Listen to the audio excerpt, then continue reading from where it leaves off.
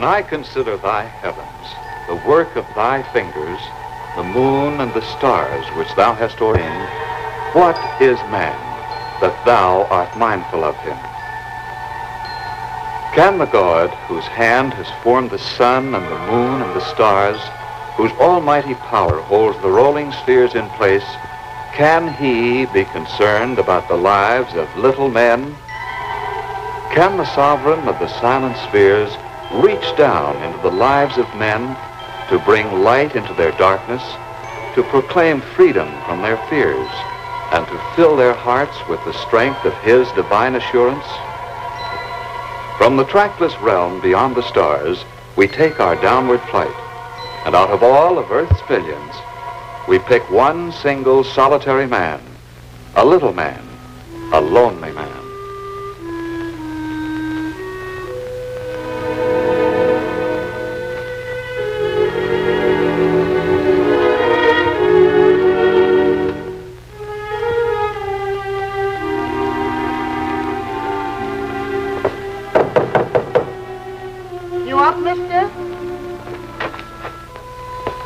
It might be word from your folks in the old country.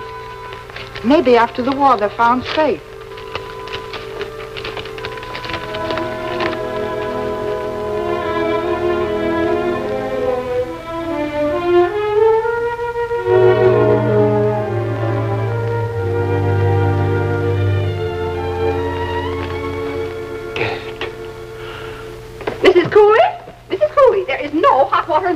Are you going to stand here gossiping all morning? Mrs. Cooley, something has happened. I don't know what to do. I have to talk to somebody. Didn't you hear me? There's no hot water in the bathroom. Miss Manley, maybe you can help me. I will not tolerate being made late for church. Please. Miss Manley, Mrs. Cooley, if you could only tell me what to do. Someone must know. Somebody can help. I have to talk to somebody. Please, mister, could you...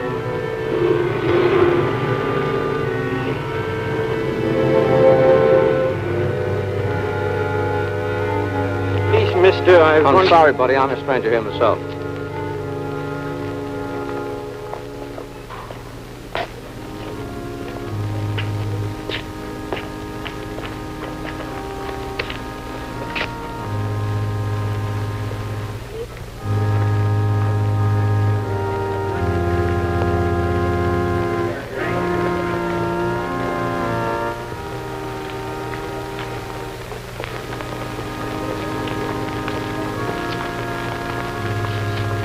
Good morning, Mrs. Kessler. And Bird. Morning. Good as gold this morning, weren't you, young man? Ought to peep the entire service. I guess he liked the sermon. You mean it put him to sleep? Bye. Morning, Pastor. Good morning, Walt. I'm glad to hear that Mrs. Graves will be up and about soon. Thank you. Sermon sure struck home today. Made you want to walk right out and share your faith with everybody you meet. Why, thank you, Walt. You were right, Pastor. Made me feel guilty. I guess none of us is doing as much about this each one reach one business as we should. That's a good thought, Bill. Hold on to it. Pastor, I must say your sermon was very inspiring. You're right. We ought to hire a lot more missionaries to go out and bring the people in. But that wasn't quite the idea, Sophie. It's our job, each one of us. Will you excuse me a minute? Pastor? Oh, good morning, Edgar. Pastor, does each one reach one mean kids, too? It sure does, Edgar. I want to ask you about the flowers for next Sunday. The aphids have got into my chrysanthemums, and You'll have to excuse me a minute, Mrs. Graham. There's a stranger that I... Oh, but it won't take a minute. Friend, wait. Wait for me. God forgive us.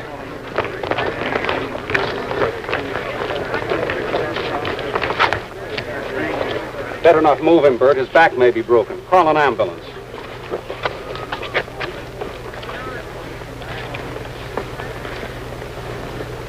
Who is he? Has anyone ever seen him before? He's a human being with a soul. You don't need a formal introduction to that. But whoever he is, he needed something. And he needed it desperately. We could have helped him, but we turned him away. God forgive us.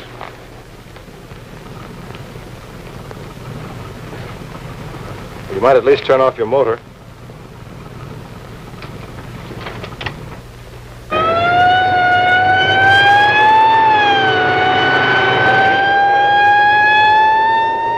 You'll need nothing to worry about, Miss Bradley. The guy was a jaywalker, all right. And if you'll have your father call the commissioner, there'll be no need for you to appear. It's too bad you've had this annoying delay. I suppose you've done everything that could be expected of you. From the way the cop tipped his cap to you, I expect there's a fat family checkbook back of you, so you needn't have a thing on your conscience. Now you can get on to your golf. I do hope this annoying little incident hasn't upset your game.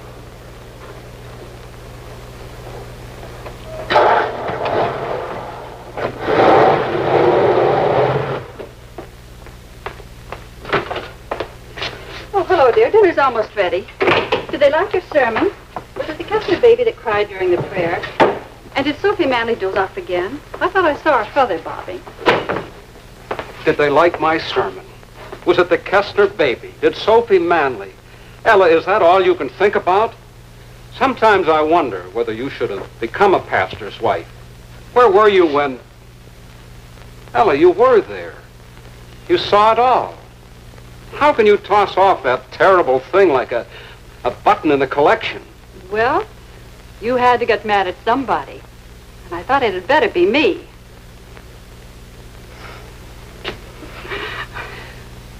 You always know, don't you? Yes, dear. But Ella, what's the matter with me? What's the good of preaching? I slaved over that sermon, but what did I make it mean to them? Just another passage from the Bible, in one ear and out the other. How can I make them really hear? Ye shall be witnesses unto me. Each one reached one. I wanted that message to burn into their souls. I wanted them to do something about it. Well, they all said, that was a nice sermon. I liked your sermon, Pastor. But when the first need walked up and pushed itself into our faces, I failed.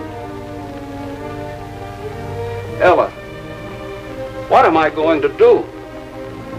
You're not going to do anything right now. God will take care of things in his own way. And I think he's got the situation well in hand.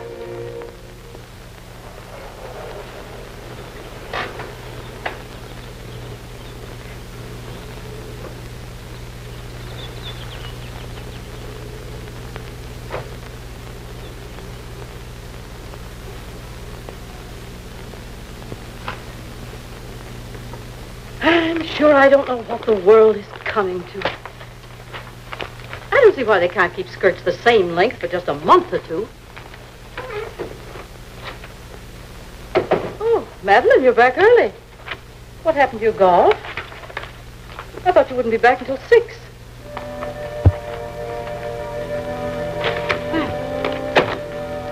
What happened? Max, come in here. Why, darling, you look as though you've been shell-shocked. Oh, what's wrong? What happened? I thought I'd never get home. I ran over a man. I looked up the road to wave, and when I looked back, and he couldn't die. I knew it. It's all my fault. Now, pull yourself together, Chick. Nothing's going to happen to you. It's not me. It's... Oh, Dad, if you could have seen it.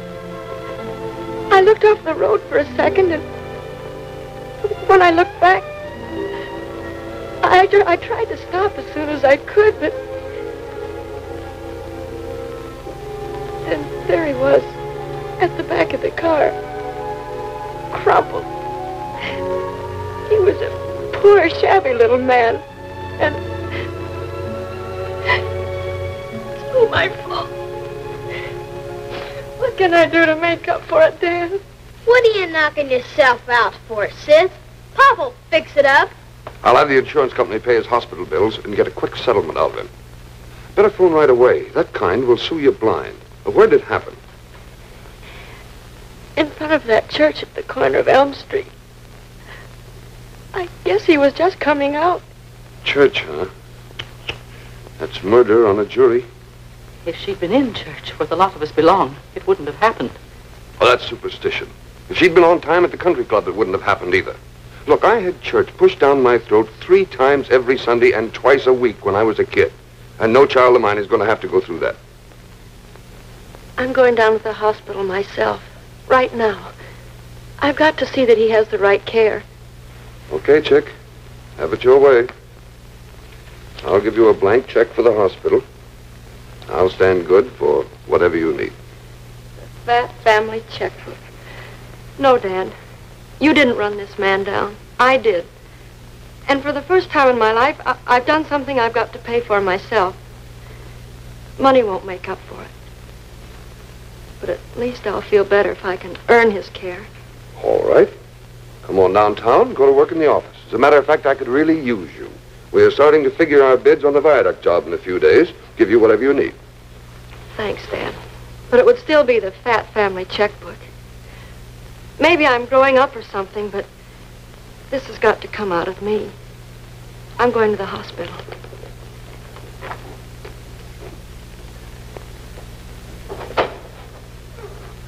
That was the second time she said something about a fat family checkbook. That's not like her. Max, do you suppose the police were hard on her? The cops? Get tough with one of Pop's kids? Ha!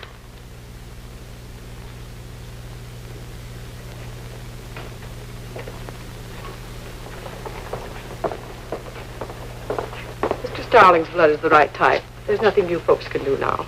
How is he, nurse? Is he going to make it? I hope so. Just make yourself comfortable, Mr. Starling. We'll call you when we're ready.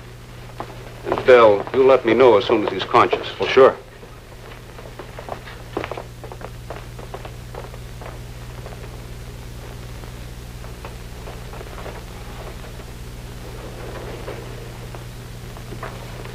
Well, isn't it a small world? Now, what could possibly bring you to an unpleasant place like this? There isn't even a golf course here. Money, of course. That kind will sue you blind. What are you so nervous about? You'd be nervous, too, if you just run down a man. What, didn't think it made any difference to you? I don't blame you for thinking that. But if I'd said a single word in front of the church, I'd have fallen apart. How is he? We'll soon know. Everything possible is being done. You know, I wouldn't have said this a few minutes ago, but what happened there at the church? That wasn't your fault. He stepped off the curb right in front of you. But I wasn't looking. I needn't have hit him. Nobody knows that. I do. Well, at least I can make arrangements to pay for his bills. Oh, I'm not buying my way out of trouble. I've got to do it. I've got to earn the money myself. I can't fall back on that you mentioned. Don't rub it in. And don't get sore, but, you know, you're not the picture of a working girl. Oh, I'm not as helpless as you think. College vacations, I used to help out in my dad's office. He's a contractor, Max Bradley. Do you know him? Well, it is a small world at that. No wonder we didn't get along well at first. We're competitors. I'm a construction superintendent for Walt Graves. You probably heard your father speak of him. Walt Graves? Why, I've known him since I was a kid. You don't suppose that... Suppose what? Oh, nothing. Just a thought. So you don't think I look like a working girl? We're ready for the transfusion now, Mr. Starling. By the way, have you Sophie Manley's telephone number? Her blood is the right type, too. If it will only melt.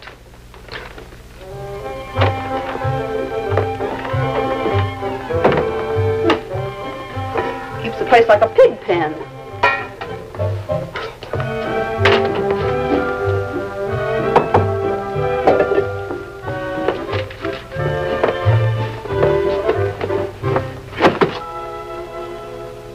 Why, Manley, you ought to be ashamed of yourself.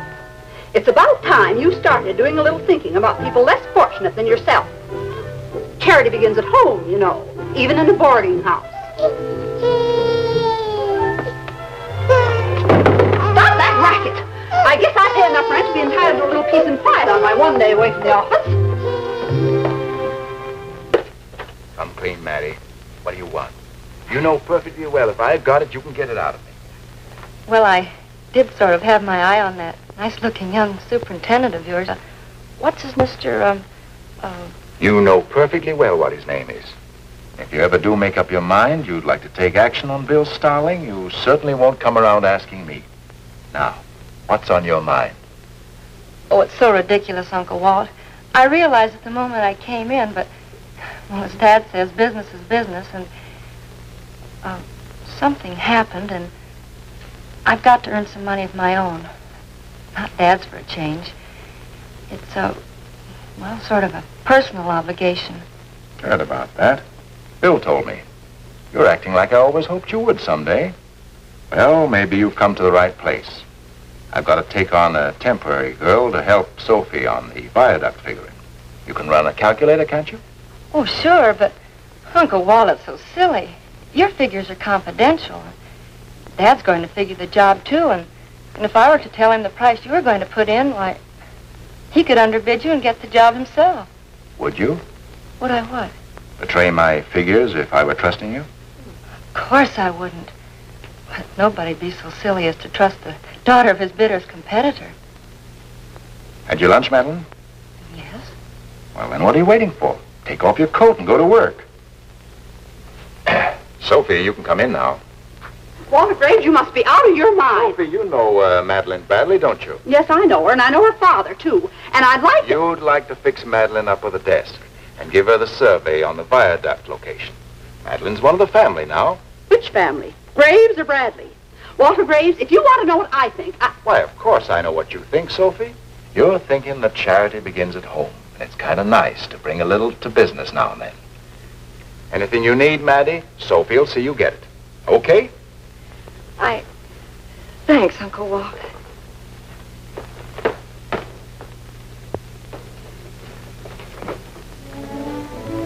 He won't wake up for hours, sir. He got so frantic this afternoon, we had to give him a sedative. What upset him? I guess it was the cablegram. He took one look at it and... Another cable? Might I see it? Perhaps I could help. It's against the regulations. Yes, of course, but we can't very well do anything until we know what's wrong. Now, isn't there any way that you... I'm sorry, sir. If I were to see you looking under his pillow on the left side, I should certainly have to report it. I understand, nurse.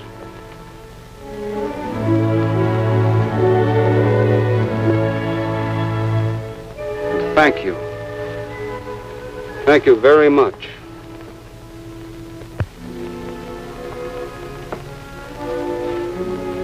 Poor fellow. Carrying quite a burden, aren't you? Well, maybe we can share a little of it with you. I'm sorry I couldn't oblige, sir. I know. You have your duty. Telephone me when he can have visitors. A lot of our people will want to see him. He means a good deal to us.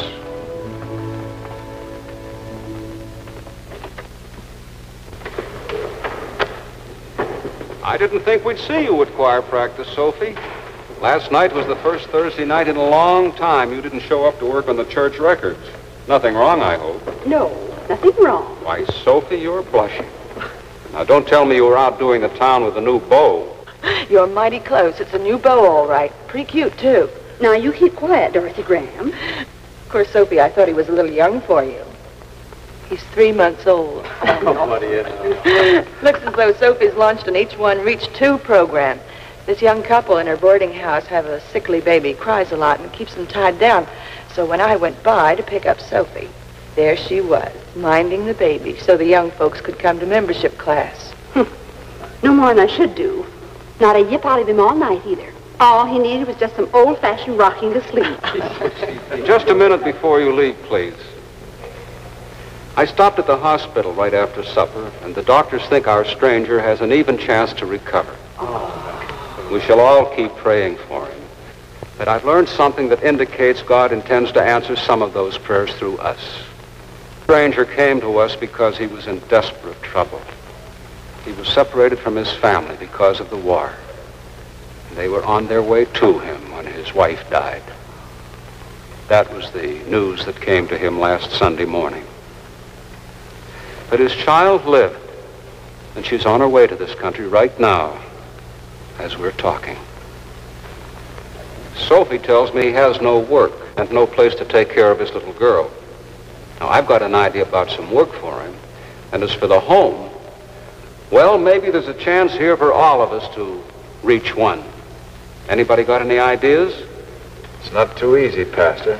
There are not many places for rent. Well, a hall bedroom in that boarding house is no place to bring up a little girl. But Bert, you look as if you had an idea. Come on, don't be bashful. Let's have it. Well, I don't know if this will help much, but, well, I was raised on a farm, and when some young folks would get married or somebody's barn would burn down or something like that, why, we'd all kind of get together and have a barn raising bee. Bert, you're wonderful. Look, everybody. You know that old stable in back of my house? Well, it has a 2-room apartment over it where grandfather's coachman used to live. Of course, it's crammed with trunks and rubbish now, and it's filthy dirty. But that's where the barn raising comes in. We'll all pitch in and clean it up and paint it. And we got an old gas stove down in our cellar. I'll throw in the plumbing fixtures. Bill Starling will do the hauling in one of the company trucks. Well, we seem to be on our way. And Bert, you're going to suffer the fate of every man who thinks of a good idea. I'm going to put you in charge of it. Oh. Now, we have about a month before the child gets here, and maybe by that time we can pay off some installments on the debts we owe our friend. Thank you for staying. Good night. Good night. Good night.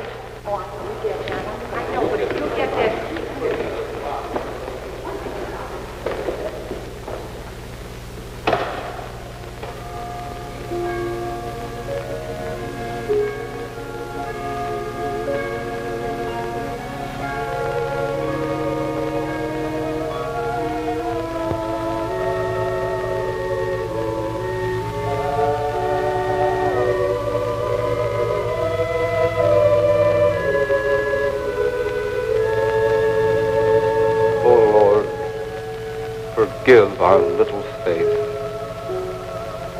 Accept our humble gratitude for the new spirit which has become evident in the hearts of thy people. Truly thou dost move in a mysterious way thy wonders to perform. Thou hast sent this stranger into our midst to warm our hearts and to open the hands of charity. Lord, I come to thee with the burden of this stranger upon my heart. Keep him in thy loving arms. Let him come again to the door of thy house, and let us welcome him as our brother through faith in thee. Be with us, Lord Jesus, that each one of us may reach out for the lost and the straying and bring them into the shelter of thy fold. I ask it, trusting only in thy promise. Amen.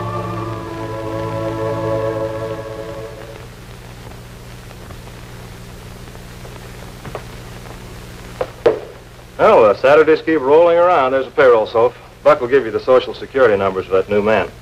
How's the tunnel going, boys? Okay. If we can ever punch through those annoying cave-ins. We're a little behind schedule now, but we may make up some time this week, huh, Buck? I'm back from the bank, Mr. Graves. How about that, Buck? Yeah, how about that? I've been waiting for Buck to catch sight of Madeline. She's working out all right, isn't she, Walt? Fine. I'm glad. I take back what I thought about your hiring the daughter of your competitor. That's a man for you. Always taken in by a pretty face. I suppose we'll see you bring her to church next. Well, maybe you got something there, Soph.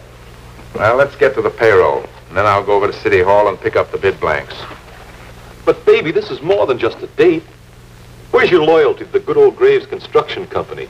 How can you turn me down for a rank outsider who doesn't know a drill rig from a Don't bull? tell me you're holding out against Buck. That's impossible. He admits it himself. If he works on his men like he does on me, he must be a wonderful foreman. Sure he is. That's why I have to let him get away with all the things he does. How about me? Take back what you said about my not looking like a working girl? No, but you act like one. What, Mr. Starling? At least I feel like a working girl. And that day off tomorrow's going to feel pretty good. That's what I was trying to tell you. What you need is a day out at the lake. Have some fun. I'll submit your offer to the board of directors. Care to top his bid, Mr. Starling? Sure. Tomorrow's Sunday. How about coming to church with me? Oh, that's wonderful, Bill. Buck, I guess he topped you. The funniest part's still to come. I meant it. Well, now I've heard everything. I can think of a lot of places to take a dame, but this one stops me. Church. The Salvation Kid himself. Take it easy, Buck. Okay. See you in church. Bill, I'm sorry I laughed. It's just that, well, maybe it's the way I was brought up.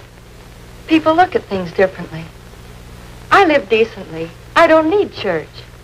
Pretty sure of yourself, aren't you, Madeline? Well, yes. Nobody's that sure. I hope you don't have to find that out the hard way.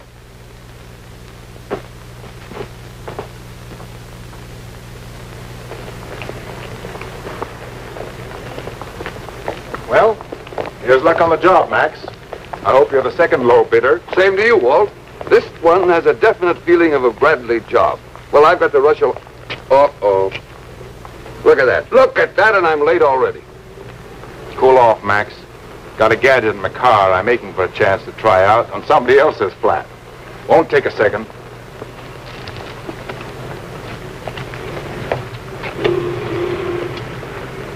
I think this doohickey is going to work. You'll have to start your car and back up a couple of feet.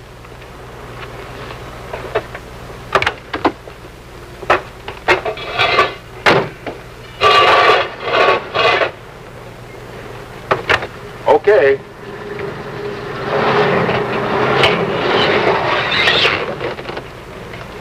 All right?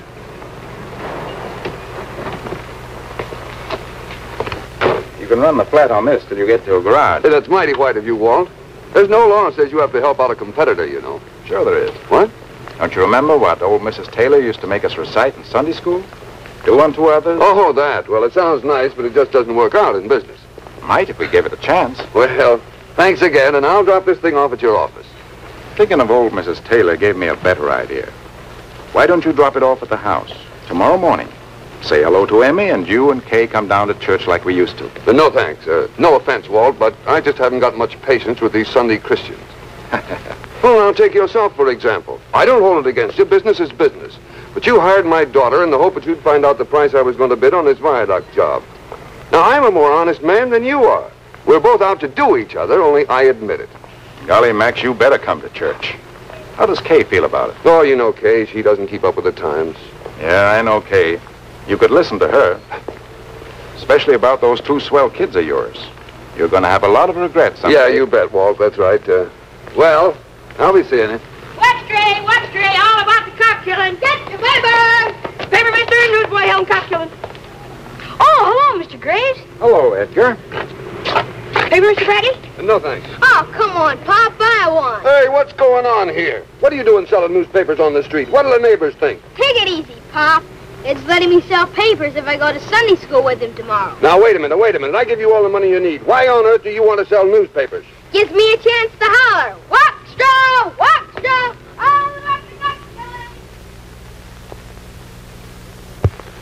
Aren't you going to ask me how you look?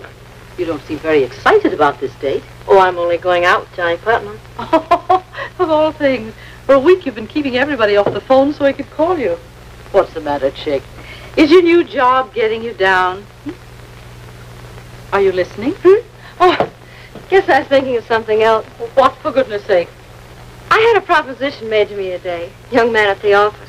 It's kind of a proposition I've never come up against before. Well, I must say. Don't get excited, Mother. He asked me to go to church. Well, if you asked me, it wouldn't hurt you any. Church, eh? Walt Graves was after me this afternoon for that same thing. And they had one of their young commandos out after Junior. Dad, will you and Mother be over at the club? I doubt it. I want to work on some figures on that viaduct job.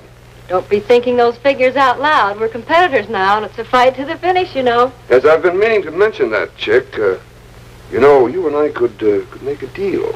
If you just happen to let slip the price that Walt Graves is going to bid on that job, it might be worth that new convertible you've been wanting. Oh, you're kidding. I'm not kidding at all. I might even go for that special body job. I didn't mean that. Now, remember, all's fair in war and business. Why do you think Walt hired you? You know, Dad, I'm beginning to think you don't understand. Got your paint job done? Your boyfriend's coming up the wall. Tell him I'll be right down. Oh, Madeline, is this young man at the office? Who is he? Oh, nobody, Mother. It's just that, well, I guess it's just that he doesn't kowtow to me.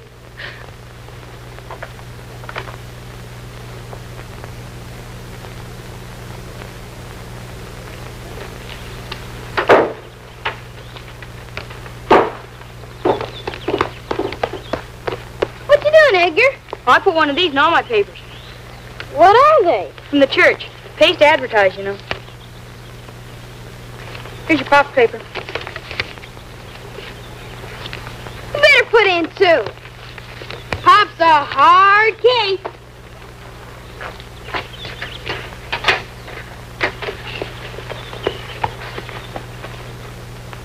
For thine is the kingdom, and the power, and the glory forever and ever. Amen. Well, I'm going to leave you now. This is my busy day. Every day seems the same to me here.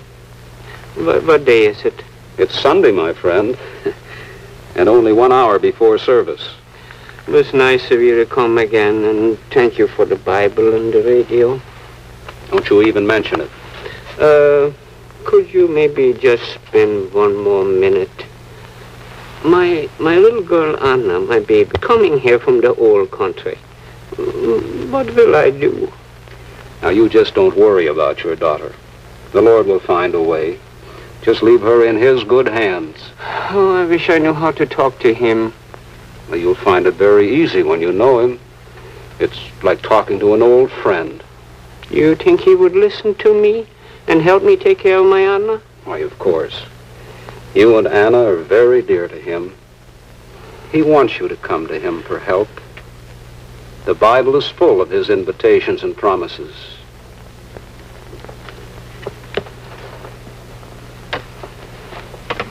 Do you read your Bible much? No, my mother used to read it to me when I was a little boy, but when I got big, I thought I was too big for that.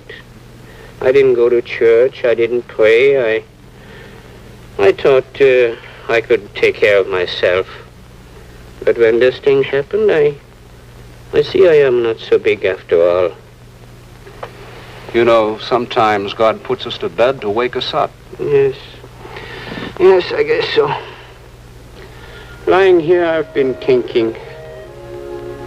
Pastor, you should know. My past life has been pretty bad. I think maybe God, He must be ashamed of me. But you're sorry, and that's a very good sign. We all sin, and we all must come to God daily for forgiveness. When I was in the old country, things were hard to get, and I started by stealing little things, and then my wife asked me where I got them, and I had to tell a lie. So I kept stealing and stealing until people pointed me out and called me a thief, and I had to leave the old country. No, I guess God doesn't want people like me. He wanted the thief on the cross.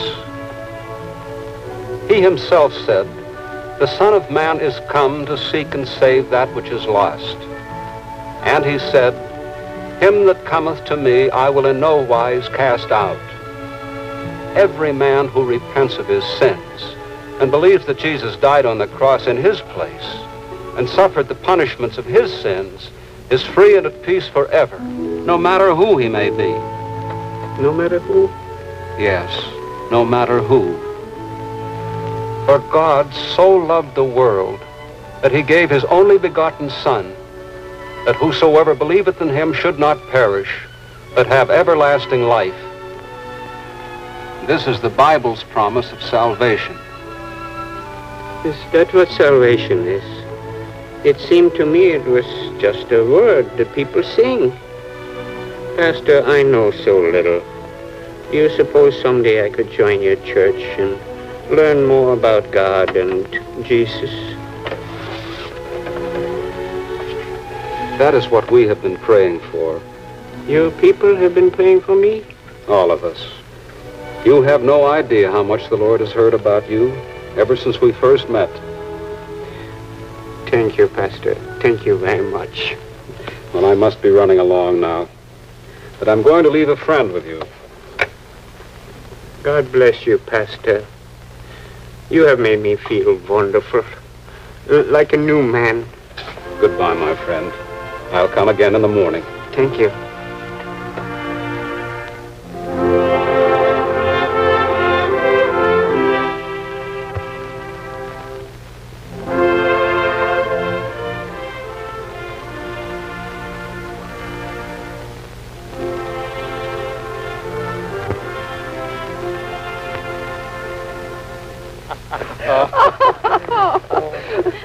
everybody. Oh, Dorothy. I still haven't persuaded my husband out of his Sunday tennis, but I'd like you folks to meet Thelma Bates. We've been neighbors for years. How do you do, Thelma? Well, we'll see you after. Bye. Bye. I wish Bert would get up enough nerve to speak to our neighbors. Well, why me? They live just as close to you. And anyway, you know my tongue feels like a muff whenever I try to talk to strangers. And besides, he's so standoffish. Every time I look over toward him, he just looks the other way. Just keep looking, Bert. One of these days, you'll both forget yourselves and start talking. And don't you laugh at Bert, Bill Starling. I thought you were going to do some work on that construction gang of yours. Oh, those tough monkeys. I know just what Bert means. Some things are easier said than done. Bill, take a look. Maybe you've got a customer after all. Well, look who's here. This is great. Move over and I'll drive you around the parking lot. Oh, I'm not staying, Bill. I need you to meet Mother. How do you do? How do you do, Mr. Starling? I thought I'd use Madeline's ticket. Oh, fine. I'm sorry you're not coming in, too. I see you don't have your golf clubs today. No, I thought I'd do a little homework this morning. Did you jot down those equipment figures Sophie wanted? Sure. Oh, I didn't have any blank paper handy, so But I don't see... Oh, pretty cute, aren't you? Well, I'll read it anyway. Madeline, I see what you mean.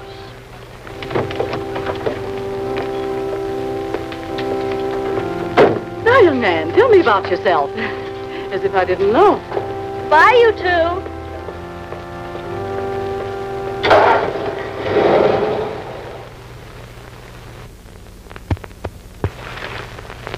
Well. Little orphan Annie has hidden the $50,000 in her teddy bear. And the sheriff's going to put her in jail if he catches her. Kill her first, that is, before the house burns down. Dick Tracy's been buried in concrete and thrown in the river again. Little Annie Rooney's just been run over by a truck. Oh. Funny papers. Bert. Yeah. Bert, I thought you were going over And speak to the neighbors about going to church. Yes. No. Bert, you're a coward. All right, I am a coward. How are we going to keep our child from growing up and pointing the finger of shame at you? Teach him not to point. Oh, now, dear, don't let's quarrel, but shucks. You can't just walk up to a total stranger and say, why don't you go to church? Well, I don't see why not. Well, because you got to kind of slide into it. Now, if he was to come over and say, let me borrow your pliers or something like that, why, we could get to talking and I could bring up the subject. Oh, well, I guess you're right there. Oh, Bert, would you... Why, of course, dear. Oh, I can't. Don't you remember? I lost my hammer. Oh. Oh, you lost your hammer. He's got a hammer. You could go over and ask to borrow it, and you could sort of get to talking and bring up the subject and slide into it. Well, he's not at home. Car's in the garage. Well, they went for a walk. They must have gone for a walk. In fact, you're practically sure they went for a walk.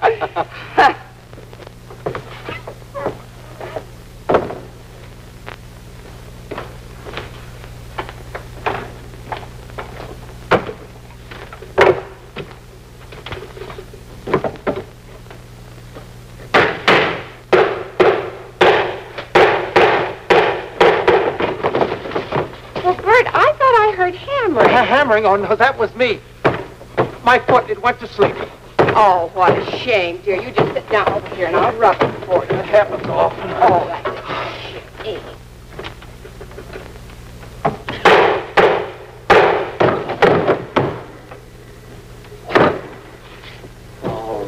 All right. But how do I start? Just go up to the fence and yell, you neighbor. When he looks at you, you ask him. For the hammer? No, to go to church.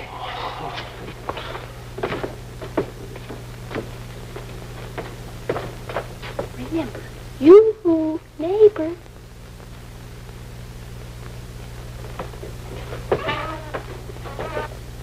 You.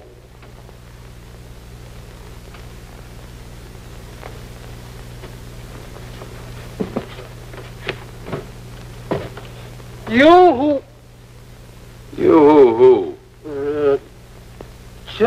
Yoo-hoo. Just a minute. You wanted to ask me something. What was it? Well, I was just going to ask you, could I borrow your hammer for a minute? Oh, thanks. By the way, have you got a pair of pliers? Huh? Pliers? Oh, pliers! Oh, yeah, sure, you bet. I'll get them right away. Here, don't you go away. Pliers. Bert? Sure. You know, Mr. Kessner, it's quite a coincidence you mentioning church.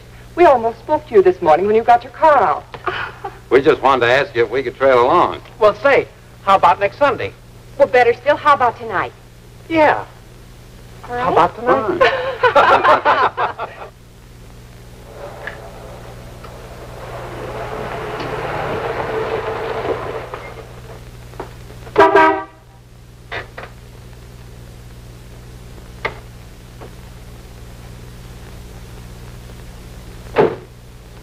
Hi. Mr. Graves wants you to check the piling figures. Have you got a few minutes? Sure. I'll be clear in a couple of minutes.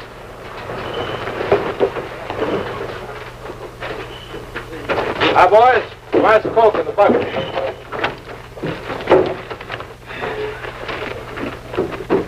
Any more trouble, Buck? Nope. That's good. That last batch set us behind schedule 5 days. Keep your shirt on, Bob. I'm doing better with my schedule than you're doing with yours. What do you mean by that, Crack? You ought to know. Better than a month now, you've been making a play for that new dish at the office. Where have you got? Okay, Buck, you got your laugh. You can drop it now. Oh, they ain't heard the best part. He gets this dish going for him, see? It looks like it's going to be a pushover. Then he makes the big pitch. You know what it is? I warned you, Buck. He asks her to go to church. That's him, the Salvation Kid. Okay, there's a lot of different ways to live. I happen to like mine. Sing us a hymn while we eat, huh? Well, since you brought the subject up, I might as well make the invitation general. Any of you boys who'd like to come down to my church next Sunday or any Sunday, you'll find a hearty welcome. I got a lousy voice for hymns. Besides, Sunday morning is sacred to my hangover. That may not be so funny someday. Take a look around you. One premature blast and you guys are done. You're finished. Be a little late then. Time to start thinking's now. Buck, he run off with his mouth too much, Mr. Starling. I would go, but my clothes. I could not go to church like this. So shabby. Nothing shabby about your heart, Manuel. That looks fine, and everybody will recognize it. Any of the rest of you boys like to give it a try? The Salvation Kids in the pulpit. How about a collection? We love our church, but oh, you do. Bill, have you got a minute? I'm worried about these figures. Hiya, baby. What are you worrying about figures for? From what I can see, you got nothing to worry about. All right, you kick that one over the fence. That's enough. Okay, Salvation.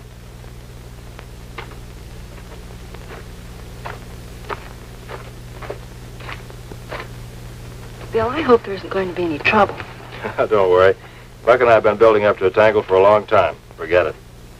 We're going to meet the deadline on the bid, all right? Uh-huh. You'll be down to the office tonight to make the final check, won't you? Yeah, I've got one stop to make first, but I'll see you around 10. Fine. And Bill, all in one piece. Promise?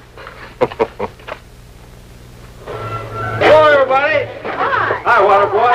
Hi, so. Well, Pastor, you're displaying hidden talents. You're pretty handy with those tools. I should be. My father was a cabinet maker, old trade. Came in handy when I helped build my first church.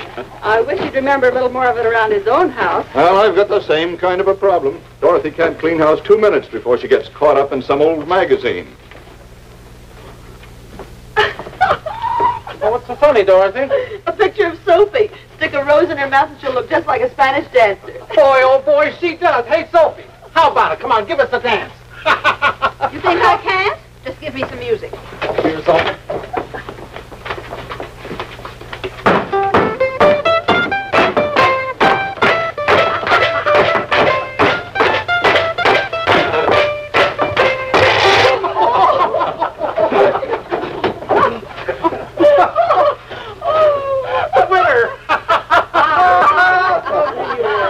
Sophie really showed him. Well, time's a wasting. How about somebody in the muscle department helping me downstairs with some of this stuff? All right, here we go. You know, Bill, you'll be fixing up a place like this for yourself one of these days. You ever think of that? Yeah, I've thought of it.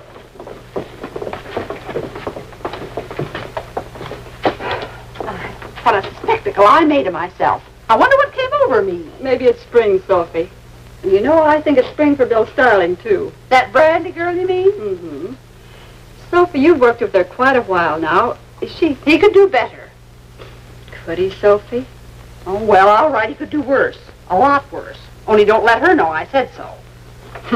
Me, talking mush.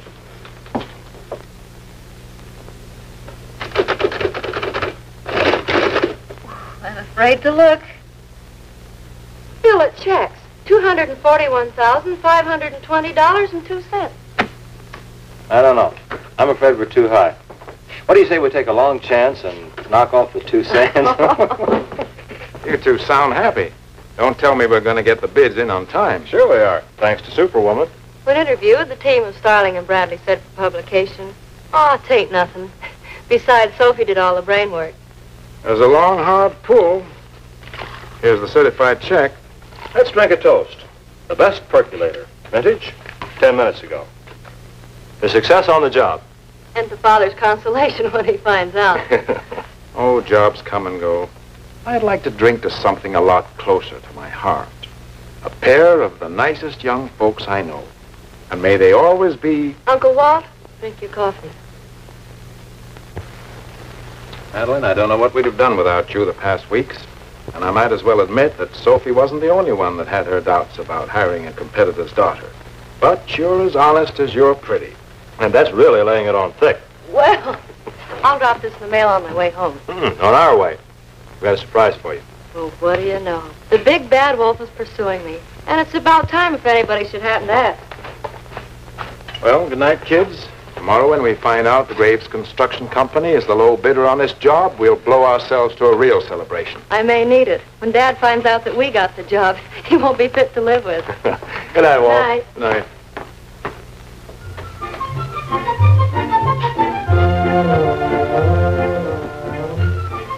Well, how do you like it? Why, it's fine, but what's the surprise? What's for the stranger? His little girl's due in tomorrow. Of course, the folks still have a lot of work to do, but do you think it'll be all right? All right. Bill, it's perfect. I don't know what more any two people would want. Of course, you've got the furniture arranged all wrong. The furniture? Oh, well, it was the best I could do. Men are such clumsy creatures.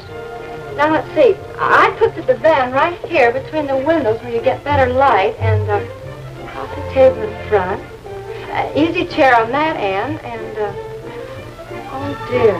Now what about it? I wish we could afford another easy chair. Oh, we don't need another chair.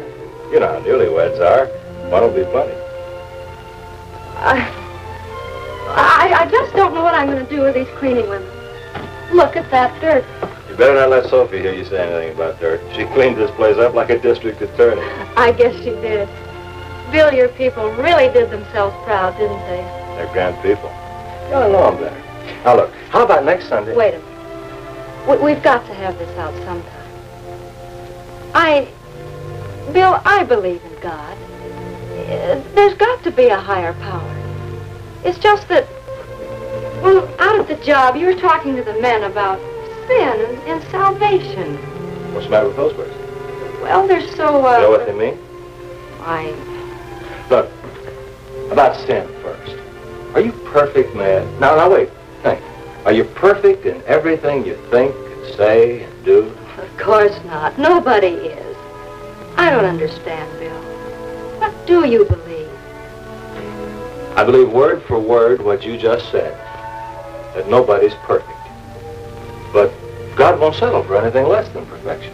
So everybody's sinners in God's eyes. Oh, Bill. No.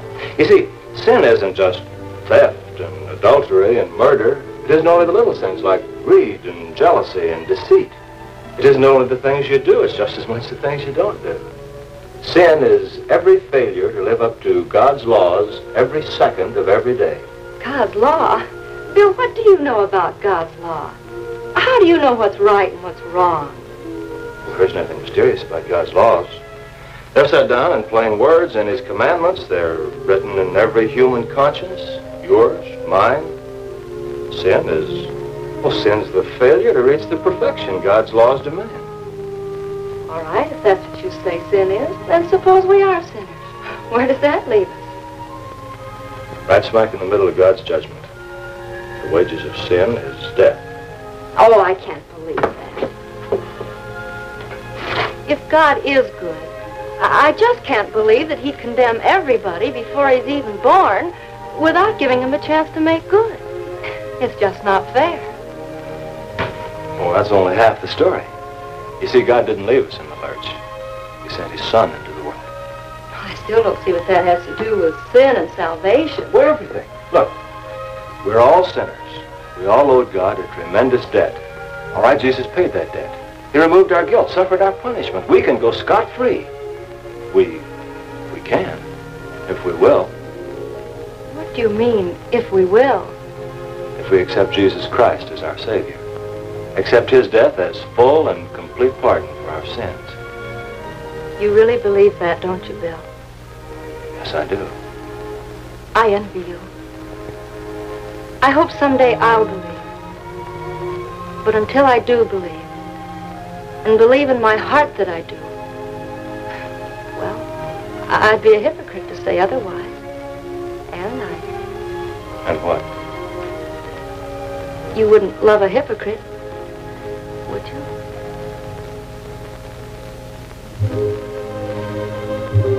It's a wonder I remember to set this clock, what with all that's been happening. I think I've been amazingly cool and reasonable about all this.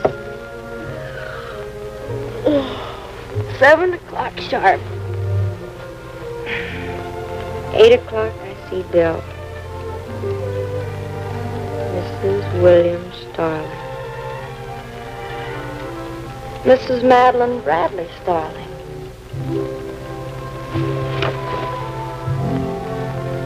Anybody could forget to turn out the light.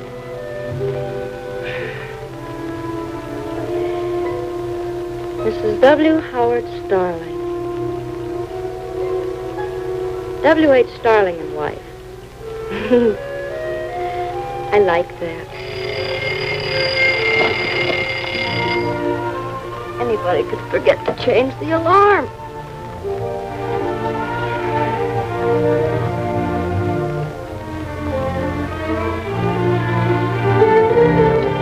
Well, if I'm not a lovesick schoolgirl, I never saw one. I'd forget my hat if I work fastened on.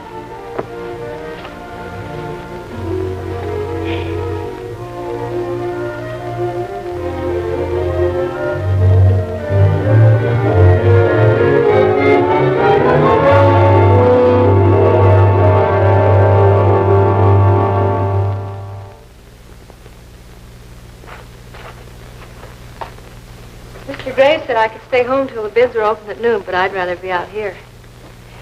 Bill, you don't suppose I'd fall in love with construction business, do you? I don't know, darling. But don't ever let a steam shovel come between us. Now, there's the blast. I'll be back in a few minutes. Bill, can't I go with you? I guess so. What you'll have to do as you're told in there. The tunnel's no place to get bright ideas.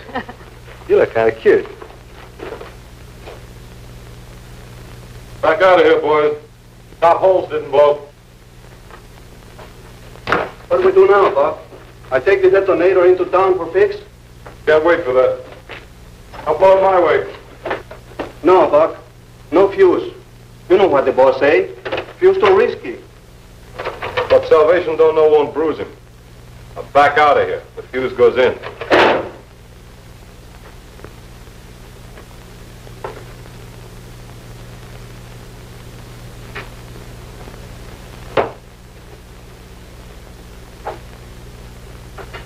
What's the matter? That thing kicking up again?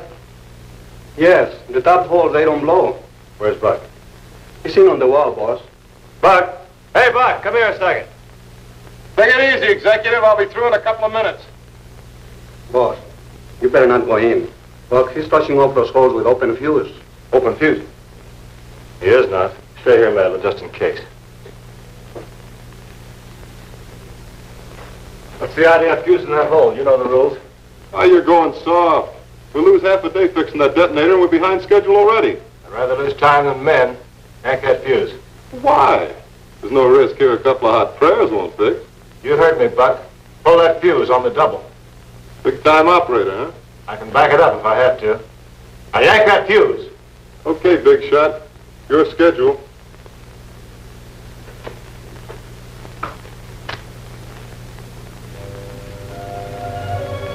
Let him out of here, it's burning!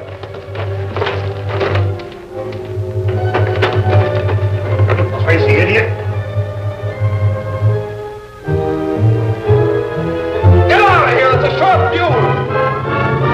Get out of here!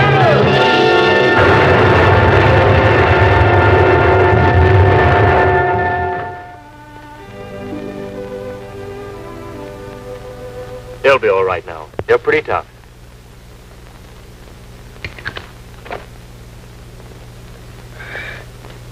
What do you know? Same old world. I didn't expect to see this again. How's the boss? He'll be all right. How's that?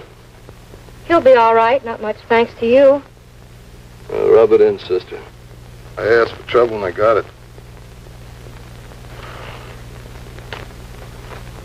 I still think you were a dope, Salvation. You didn't have to go in there after me, you know? Skip it, Buck. Maybe I don't want to skip it. A guy don't risk his life for me every day, you know. You really practice those things you preach, don't you, Buck? Just don't want to lose a good foreman, that's all. Need you when we get on that viaduct job. Hey, what time is it? Must be a little after 2. Yeah, Walt's down at the city hall right now. Let's get out of here. Get back to the office and get the good news.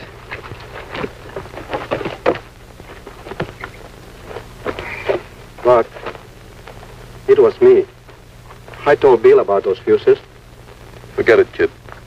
You did me a good turn. Bill, that was a crazy thing to do. You know that. When the blast buried you, what did you think? I prayed. Prayed like I never did before. I wish I could. I do, Bill. Honestly. Are you really sure that's not what you're doing right now? Come on, driver, let's get out of here. I don't want to miss Walt's face when he gets back from the letting.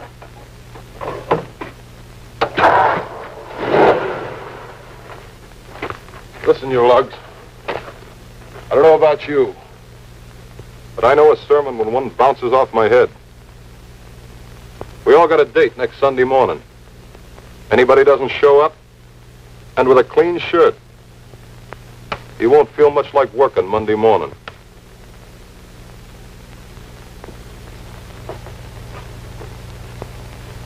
What's holding Walt up? The bid should have been read an hour ago.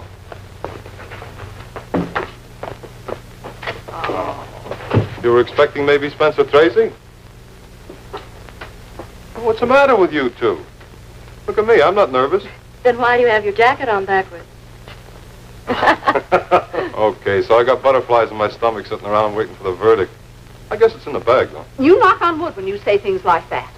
After the money we've been losing on that tunnel job, we've got to get this job. No, stop worrying, Sophie.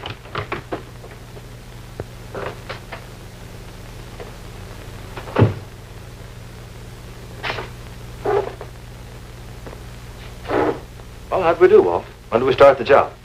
We didn't even enter our bid. But of course we did. Don't you remember? Last night, right at this desk. You signed the bid, I stamped the envelope, and I... What a time for a letter to get hung up in the mail. So it's the post office. You were with her last night. Did you see her mail it? Cut it out, Sophie. You know better than to ask a question like that. I know what I know. For 5 weeks, this girl has had her nose in our confidential figures. She typed out the bid. She offered to take the envelope. I'll mail it, Uncle Walter. It'll be no trouble at all. I'll be glad to mail it.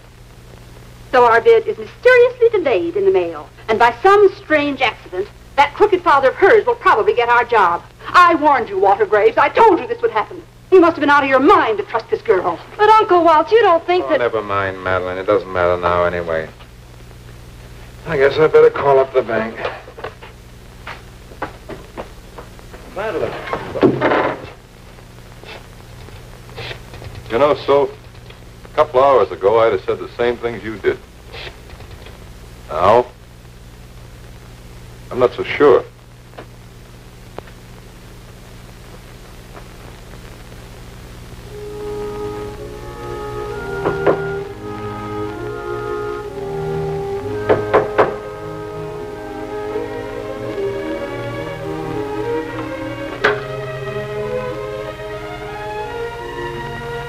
Well, Madeline, I guess you heard we took the job. I didn't think you'd go through with it. I'll order you a new car tomorrow. I guess you've earned it, and I hope you enjoy it. But, Dad, Oh, what's the use? Telephone for you, Max. It's Mr. Hendricks at the bank. Madeline, won't you come downstairs for supper? You must eat something. Oh, Mother, you wouldn't know. I'll never be able to face him again. And I love him so much. You should have thought of that before. But, Mother, I didn't. Madeline, what's the matter with you? You were always so strong and sure of yourself. Nobody's that strong. By himself. Henrik says the bank is closing down on all of Walt's loans. Looks like you finished it. I suppose I ought to congratulate you. Hi, Chisler. Can I have the first ride in your new car? Get out of here. All of you, get out.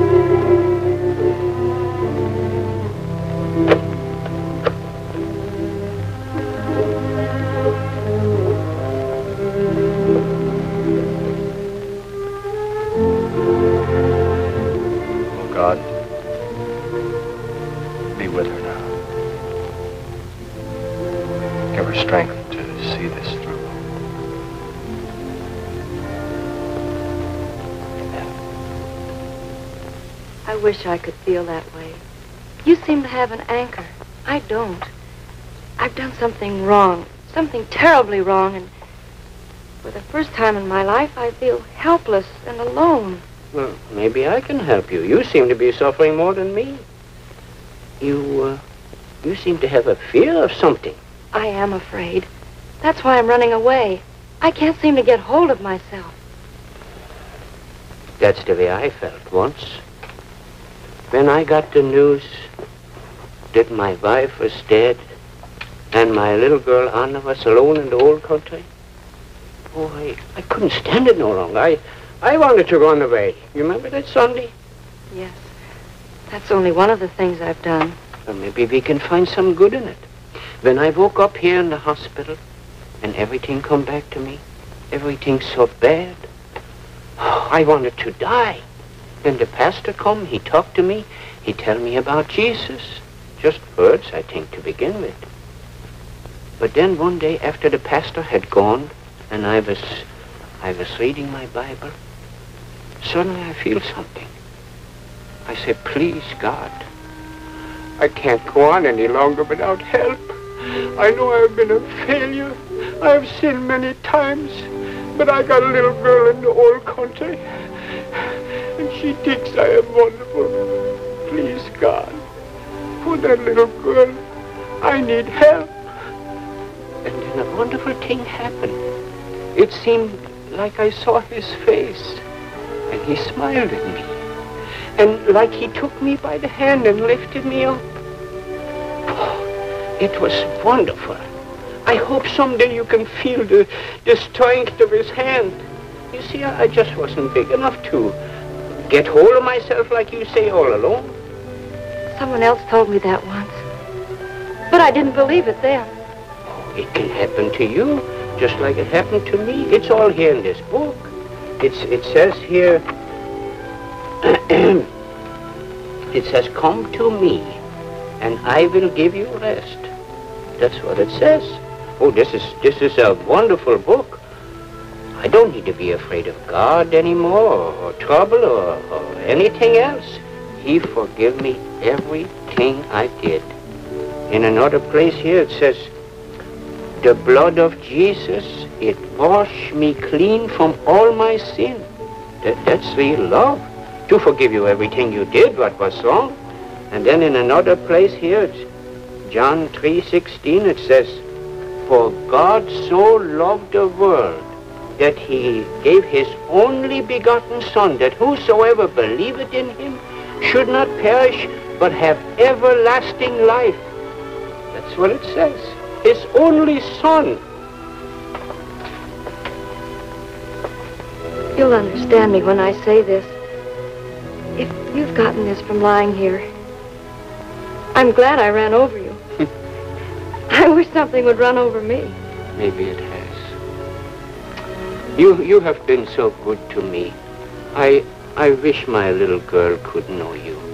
I'm going to meet her in a few minutes. I'd love to. Mr. Starling is coming in the car to take me to the station. Oh, I'm awfully sorry.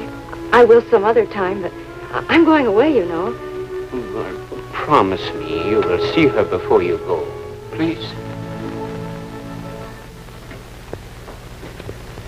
Oh, it won't be long now. No, it won't be long now. What's the matter with you? You're not coming down with stage fright, are you? Well, she was just a little baby. Maybe I won't know her. Maybe she won't know me. I better go inside here. You watch me. Oh, no, you stay here. Everything's going to be all right.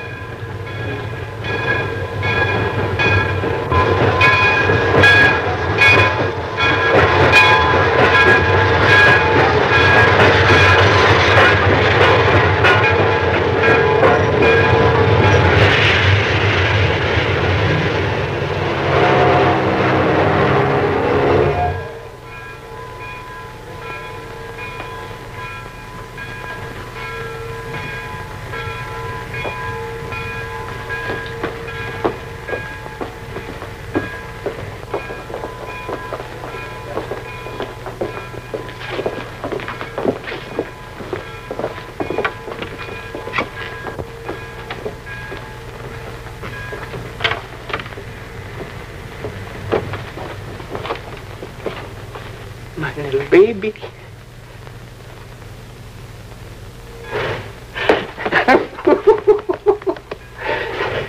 I know you. I know you like your mama you are. Your eyes, the way you hold your head. My little Anna. Mr. Starling, this is my big girl, and so big she is. I know her. We can go now. Hello, kitten.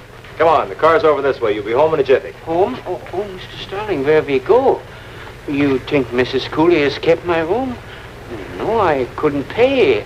Well, we'll just cruise around a little and see what we can see. Kitten, you're going to like it here, and here's going to like you. There we are.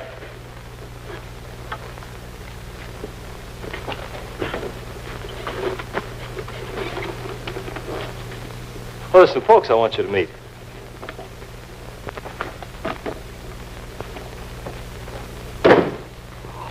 All right, everybody. Now let's give them a real welcome. You all know the words. We are happy. We are happy. We are happy. We are happy. We are happy that we're here. And we hope that you will like it. But we're happy you are here. Oh, such a wonderful welcome. We thank you very much. Anna, say thank you. Thank you. Okay? Why, she's learning to speak English already. We'll put her in our school in a couple of days, and in a few months you'll think she lived here always. Oh, that's good. And now we should thank the The master of this house. Can we meet him? The master of this house? Yes. We'll introduce you to him right away.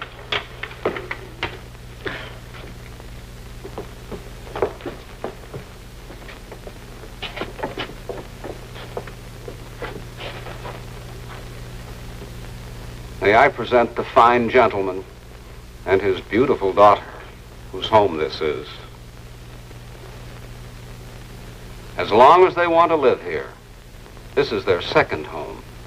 Their first is in our hearts.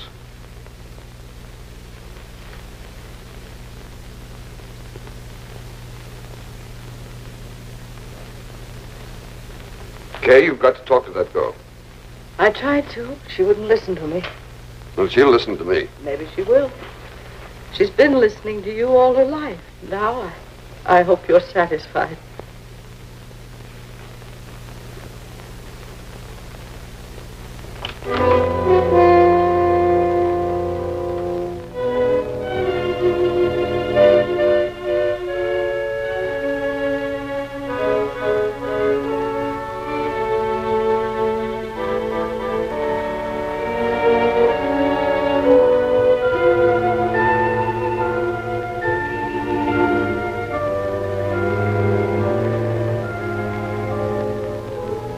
She's gone?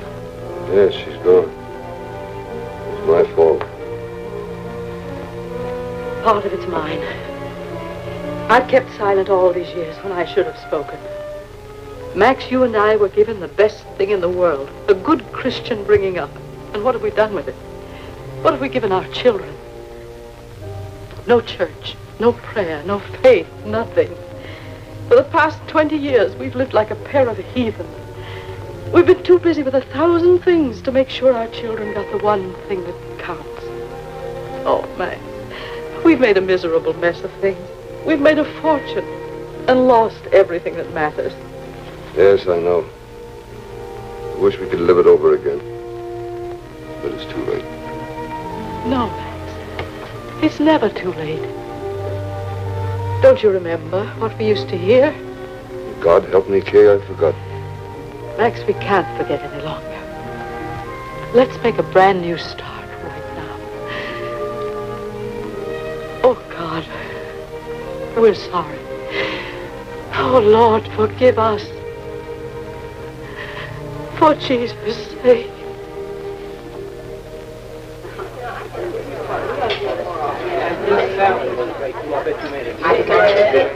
You're here, Pastor. None of your secrets. Better let the rest of us in on it. Well, I have some good news for you. Our friend has consented to become the custodian of the church. He thinks it's a favor, but we know we'll have the best kept church in the state.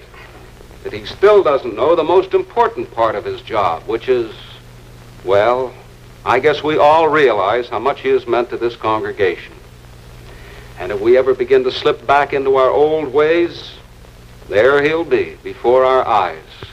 A constant reminder, a living symbol. And now, before we break up,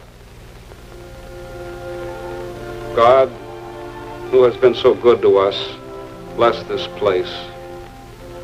Bless the hands that gave their labor, the friends that showed their love, and the souls that will make it home. God, give it grace. In Jesus' name. Our Father, who art in heaven, hallowed be thy name. Thy kingdom come, thy will be done on earth as it is in heaven. Give us this day our daily bread, and forgive us our trespasses as we forgive those who trespass against us. And lead us not into temptation, but deliver us from evil. For thine is the kingdom, and the power, and the glory forever and ever. Amen. Amen. Madeline. Dad, how did you know I'd be here? I didn't. And I'm awfully glad you are. Madeline, we can't run away from this. We've got to go up there and face it. I know it's going to be tough, but That's exactly what I intended to do. I heard it too.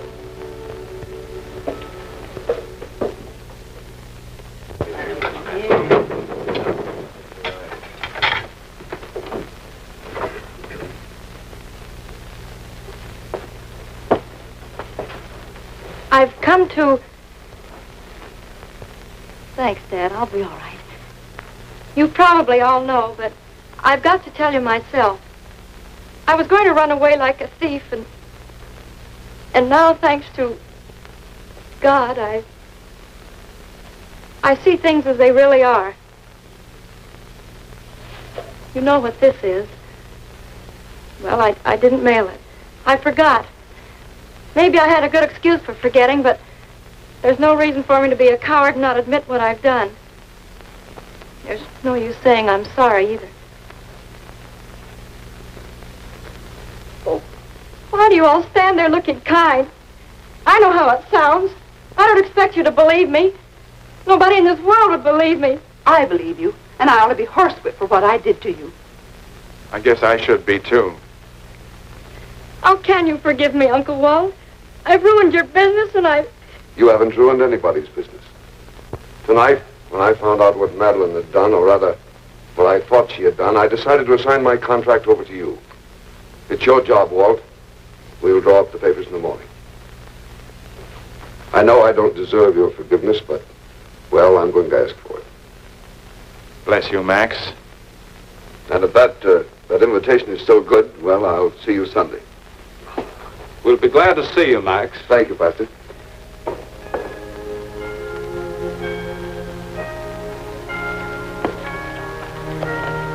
Hey, look at that moon.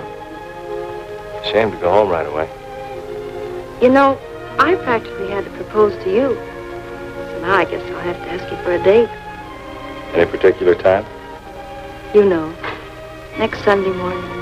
And every Sunday morning for a long, long time.